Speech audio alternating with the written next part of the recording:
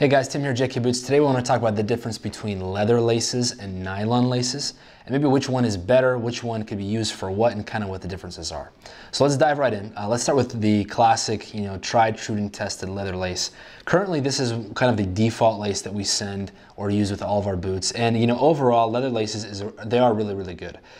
They're definitely tough, durable, they last a long time, and we see this lace being a choice lace amongst firefighters, welders, fabricators, basically anything that has to do with heat, just for that number one reason that leather doesn't melt or necessarily burn like nylon would.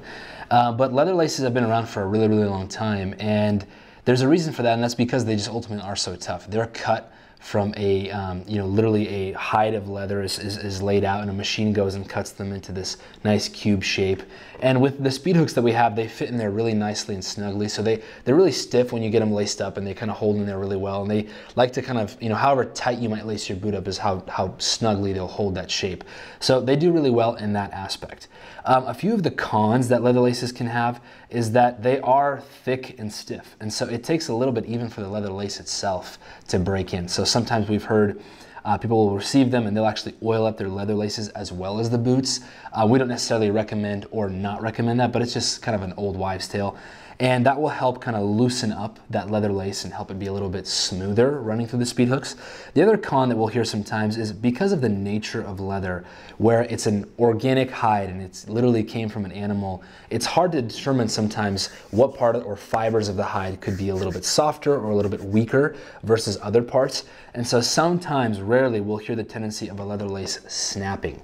And that's just because literally that one fiber or that one spot on the hide was just a little bit weaker. And for whatever reason that might be, whether it was a scar or a vein or an animal bite or a bug bite or whatever it was on the cow that we can't see because we don't cut the laces, we get them from a lace manufacturer, that we can't see when we give the laces away. They could snap or pop, sometimes people will call them. Typically with nylon, that doesn't happen because nylon is a synthetic material and it's a little more consistent. When you're dealing with an organic material like this, it's a little more inconsistent. So that is kind of a part there. And it's just that stiffness factor. And sometimes it can get annoying, running it through the speed hooks, running it through the eyelets because they're thicker, because they're stiffer, even though they do break in over time. So the pros of a leather lace, definitely, if you're a firefighter or a welder, you want leather laces for sure. And the pro is it's tough, it's thick, it's stiff, lasts a long time. The con, it can snap, it can pop. It's a little bit uncomfortable and annoying to lace at times. And also sometimes people can talk about how it kind of wears on your fingers a little bit just because it is such a durable and tough lace. So overall, it's a pretty good lace, and it's kind of this tried, true, and tested lace that we've had forever. When we move on to nylon laces, or really any kind of paracord, I should say, lace, any kind of synthetic type lace, really, really good lace. It also comes with its own pros and cons.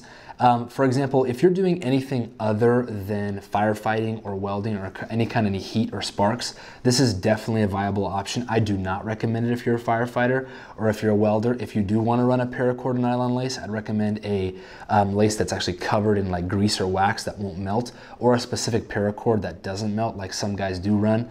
And so those work really well for that. I personally prefer the nylon lace because I feel like it's a little bit easier to lace up. I feel like it's a little bit easier in my hands, and it actually runs through the speed hooks a little bit easier. And I also feel that like it's almost kind of faster to lace up because it's just a little bit more malleable and a little bit easier to run in my hands. So I like the nylon laces for that reason. I also think they're good because they don't have that snapping or popping effect. It's a synthetic material, it's consistent all the way across, and I'm not gonna have a part of it that pops or snaps. It's, I'd say, a little bit less likely for some kind of a weird malfunction to happen with a synthetic lace. Other than that, both laces will pretty much do the same thing, and they'll hold up in relatively the same way. And they're both good options. It's more just kind of diving into what you personally prefer, what your needs might be based on your work. There's a question that we get a lot, which is like the wear on the eyelets or the wear on the hooks. So I've gone back and forth just from seeing different things, but I will say that I think that the synthetic paracord / nylon lace does wear a little bit harder on the brass eyelet than the leather does. I just literally think that's because the fibers of this synthetic nylon material are like a little sharper. It kind of feels like the nylon lace is a little sharper. And with friction on the brass, it just seems to wear it down a little bit faster. It feels though, when we get back boots for resoles and rebuilds, that with leather laces, they don't seem to wear down the eyelets as bad, even though both do and will. And eyelets are not indestructible, so they will wear down with time.